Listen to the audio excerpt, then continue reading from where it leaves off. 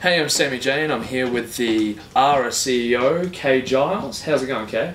Great, Sam. How about yourself? I'm doing wonderfully. So, Ara, you're looking forward to being able to bring the name out to everyone?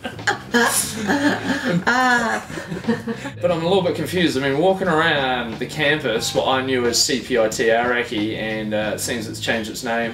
What's the story here? Yes, we've got a new name, a new brand, Ara Institute of Canterbury. Last year, in 2015, the CPIT Council and the Ara C.E.O Polytechnic Council looked at how they could work together to provide the best possible tertiary education opportunities across the region. And they decided to come together in a merged organisation. And they brought that together on the 1st of January 2016 as CPIT Ara C.E.O.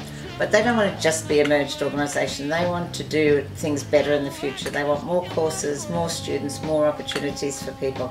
So launching the new name, the new brand, Ara Institute of Canterbury, is about signalling that it's not just about two institutions merging, it's about a new tertiary institution for Canterbury that can provide even better services than people have had before. So what does the name Ara mean? So Ara is a Maori word, and it has several different meanings, but the main meaning we're assigning to it is pathways.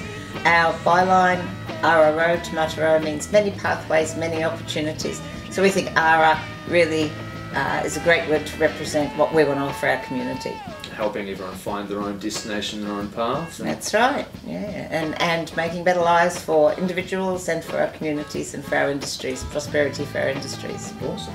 If people want more information about Ara Institute of Canterbury, about the institution, or about the name, or about the logo, or about anything else about the new organisation, they can go to our new internet address. Our new internet address, that's www.ara.ac.nz. Cool. I don't think we can. Do